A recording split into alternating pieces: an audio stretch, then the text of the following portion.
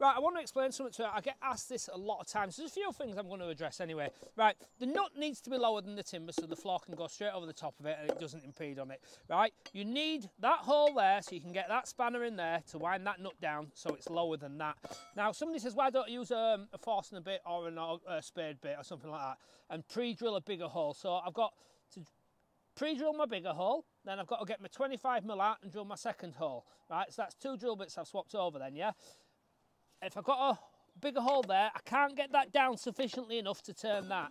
So that's that as well. Now I could use a socket, but then I'm going to have to cut my rod so my socket goes on. When I wind down my nut, I'm going to have to cut my rod for a second time. That makes sense, doesn't it? Yeah.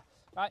That's why we chainsaw these out, and that's why we drop them like that so we can get that spanner in. This is the quickest way that we have found to do this. A lot of you say different. John is going to talk about this battery in a minute as well. It's a 12-amp battery. It's on the Milwaukee drill. Now, a lot of you said it makes no difference to the actual speed it drives in the screw, but it does, and John will explain that. So what I'm going to do now, I'm going to show you how quickly we can get these on just by using chainsaw on the drill rather than swapping 2 drill bits around, using a socket set, cutting the thing twice as well.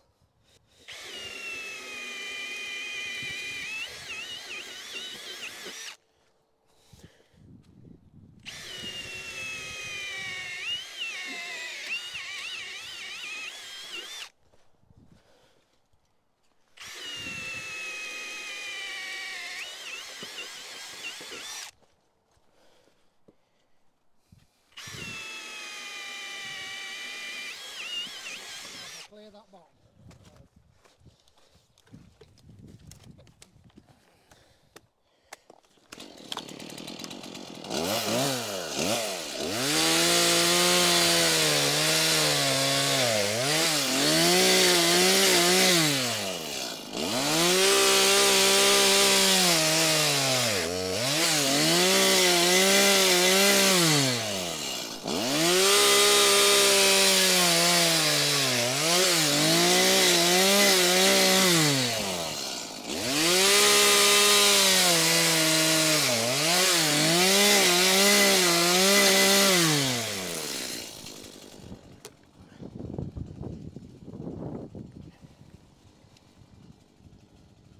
John.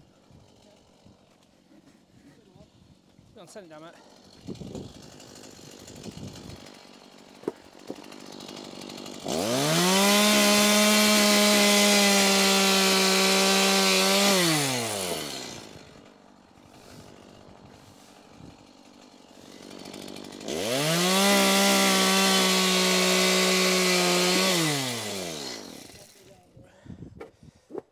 Right, so if you're going to use this system, that, in our opinion, is the fastest possible way you're going to cut them successfully and get it to drop down. I'm not messing around. I've used 2 tools. I've used the chainsaw and I've used the drill with 1 drill bit. All that remains to do now is John will go around. He'll tighten down these nuts. We'll send 2 screws in there and then we'll angle grind the top of them rods off. But before he does that, John would like to explain to you about the 12-amp battery versus the 5-amp battery and everything else that goes with that. Go on, John. Right, we've had a few people put comments on that the difference between a 5-amp battery and a 12-amp battery is nothing apart from the amps. That using it on the drill won't make a difference to the power of the drill. Wrong, that's not true. This drill is an high output drill made by Milwaukee, and it's designed to work with high output batteries, which this battery is an high output. But even on a normal battery as well, what happens is when you're just spinning the drill like this, it's under no load. So a 5-amp battery and a 12-amp battery, no difference, you're right. But when you start to drill the hole and the drill becomes under load and wants more amps, what happens is the amps on your battery, when it's full, might drop to 3 amps when the drill goes under load. But the drill can take 5. So that affects the battery. So when we use the 12-amp battery, the difference is when we're drilling through the timber and the drill goes under load, it might drop from 12 amps to 9 amps. So it's still got loads of other amps spare to use. It makes less stress on the motor won't get as warm, and hang on, I've just lost what I'm going to say now. So I'm just going to jump back to the 5 amp battery again. So what happens when it's not full and it's 50% of its power, where when it was full you were getting maybe 3 amps when your drill become under load, you might only be getting half an amp this time. So again, your 12 amp battery drops to 50%. You then put it under load and you might drop to 6 amps instead of 1 amp. So there you go, that's the difference on the high output Milwaukee batteries.